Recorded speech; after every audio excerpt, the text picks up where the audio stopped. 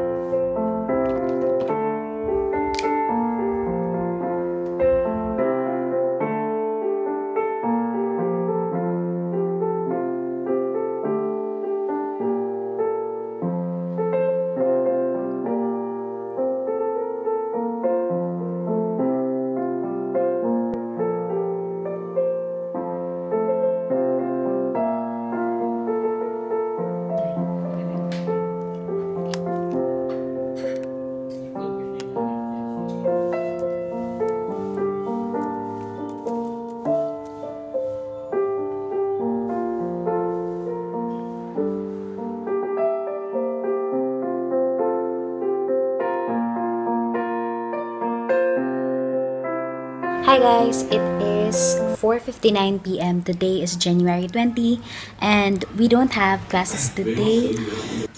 We don't have classes today. We don't have synchronous classes and I've already done my readings for the 2 subjects that we are supposed to have today.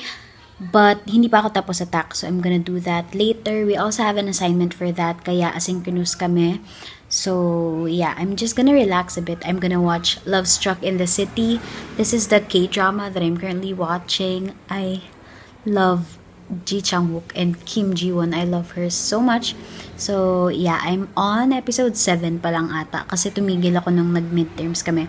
So yeah, I'm just gonna watch that and then resume studying later.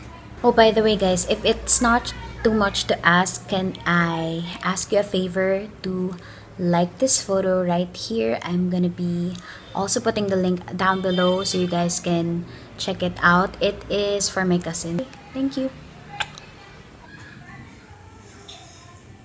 야, 경준아, 너 이거 두 개 먹어. 사실 못 먹냐?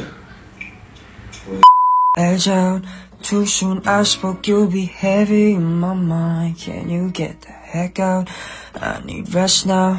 Got me bummed out.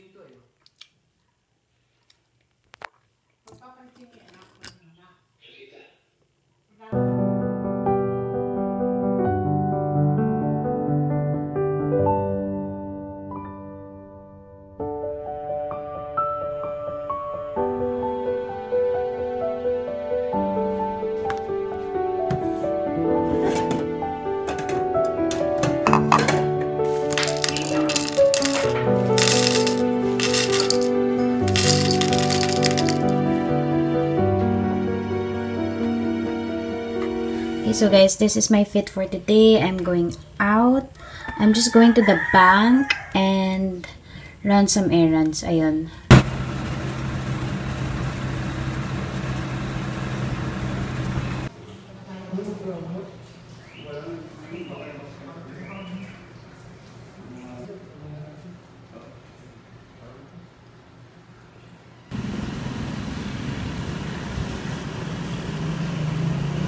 Everyone, so it's the next day and right now it's 12:23 and I just finished eating lunch. You guys saw earlier that I went to the bank because I got my scholarship money and I deposited a portion of it, a big chunk of it for my savings, and I just recently opened a bank account. To be honest, like mas nakakaipon pa ako ngayong quarantine compared noong may regular allowance pa ako. Even though mas marami akong ginagastos today, you know, you guys know that like I buy albums and stuff like that, pero mas marami akong naiipon ngayon. Siguro kasi like the cost of living in Manila is pretty high compared here sa province, and I also like spend for my meals there, for my transpo, but here I'm just like at home. I just think it's important na every time we get money, like in any form, like for example like compensation or like may mga nagbibigay sa'yo, it's important to like just really before spending anything, just like set aside a portion of it for your saving. Oh, by the way, I put up these posters on my wall, like for my recent video. I put them up and tinanggal ko na yung second poster because it's, I mean, I like it, but it's blue. It doesn't really like match what I'm going for.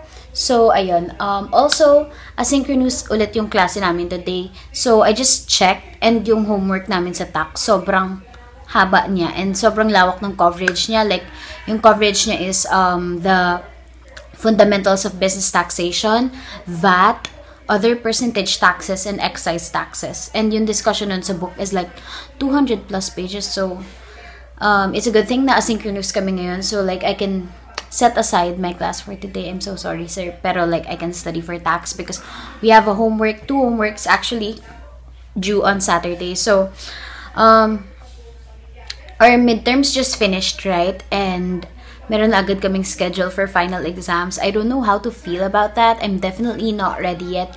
Wala pa rin kaming mga bagong nalilesson. So, yeah, I'm just like trying to take it one day at a time. I know that we only have like more than a month before, no, not naman more than a month. Less than 2 months. More than a month nga, pero less than 2 months bago mag-end ang first sem, and I just can't wait for it to be over. Oh my gosh, I have 3 semesters left and I'm done with college. Oh my god. Like, basta, ang bilis ng panahon, like, hindi ko na lang talaga namamalayan.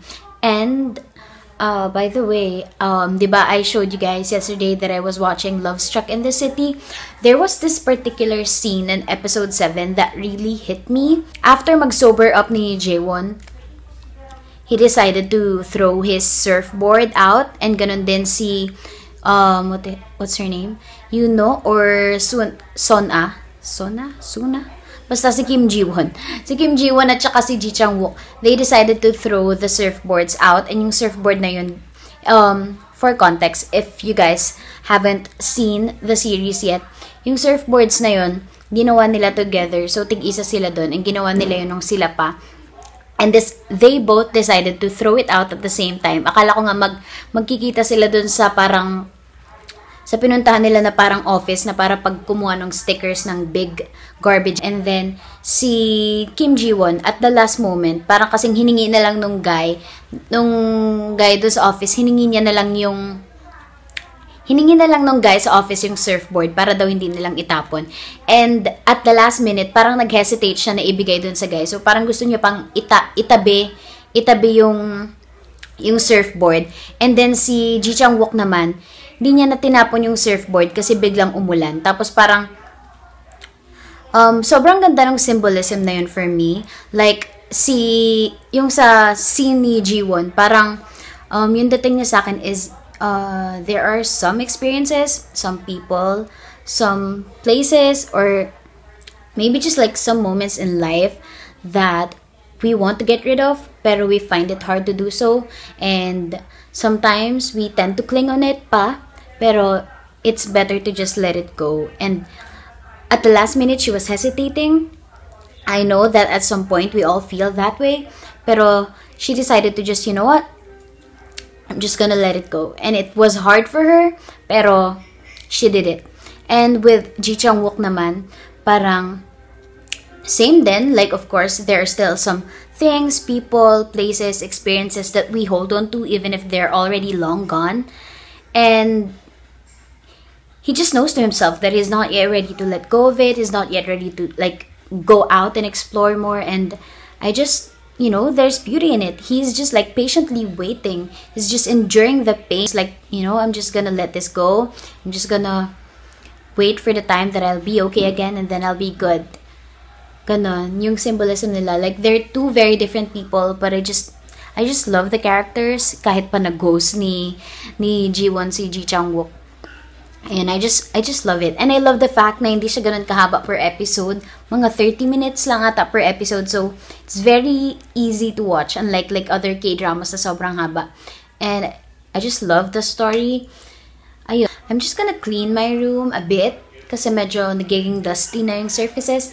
And then, I'm gonna, again, read for taxation. Grabe. Oh my gosh. I got a new zit. I'm not happy about it, pero Ayun. That has been my life lately.